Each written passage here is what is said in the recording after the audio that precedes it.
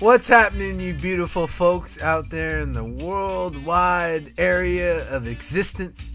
It's good to connect to you through even these internet wires and bring to you, my weekly videos, and definitely share these and get the community out there.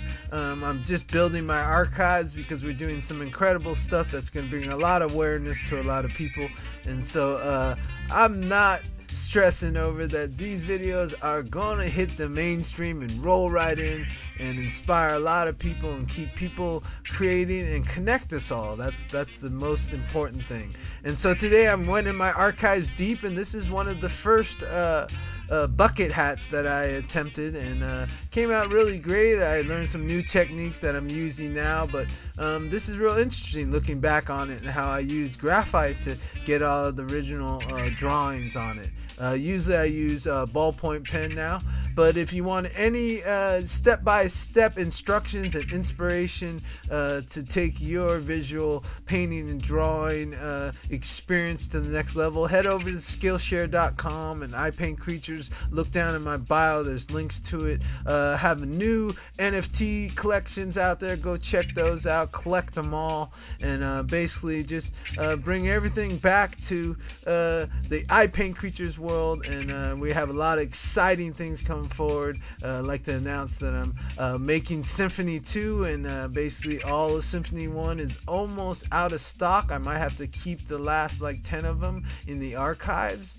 And so basically there's a few more if you want to get your symphony book. It's a 90-page book I put out a couple years ago that has all the, it's like a primer for the story of MATSU, and this one is going to feature all the funky eye puppets and where I've gone with that. And we're a voice acting troupe that is strong of 40 people, and we're starting to move into animation and the live puppetry and getting our puppets made. So definitely we're going to start doing a lot of crowdsourcing campaigns, so get on out there and plug yourself in, and we're going to get on this fantastical journey that I've been so gifted that has come to me, and I'm just ready to ride the water waves and have a great time.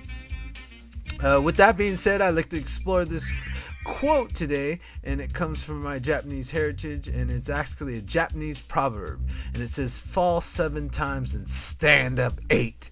And I love that because that's the symbolism of 7 is that luckiness of being able to just even fall 7 times and have that gratefulness and that gratitude that you could even get out there and attempt it 7 times and fall right there, and then get up 8 times, right? Because 8 is that infinity symbol that goes on forever, and we definitely always want to support the infinite imagination that we all have, and I think that's the major supernatural power we all have in ourselves to take it to the whole next level of being. So definitely fall 7 times and stand up 8.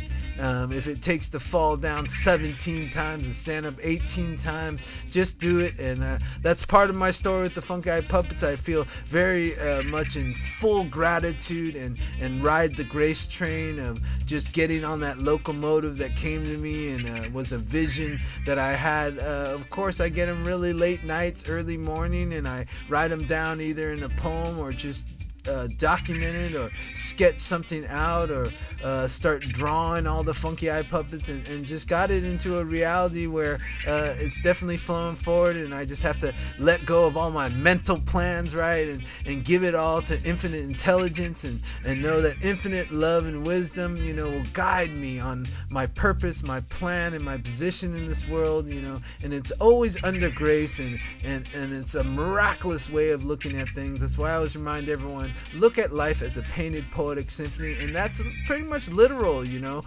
because poetry for me and music has always opened up ways where things that just really bring it in and take it to the next level of existence and beauty and all that's wonderful things. So definitely fall 7 times and stand up 8, and keep repeating that every day. Like, especially those days where it just seems like everything is falling down on you. You're just falling down, and when you fall down, you can look upward, and look upward. Even if you don't live in California, if you're not near the giant redwood trees, just see a big redwood tree and see yourself down there, and know that you're a part of the seeds of this earth, and that you can bloom, and you can make magic, and you can bring it all forward, and you can bring it on. So just get it.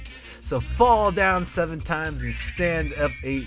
And know if you're kind of a strange spirit in this world, you're a yokai. And yokai not in the sense of a ghoul, a monster, or ghost, but just a fantastical, creative, imaginative being that knows that when you fall 7 times and you stand up 8, it's all gonna work out, because that is the language of the perfect way and the perfect faith.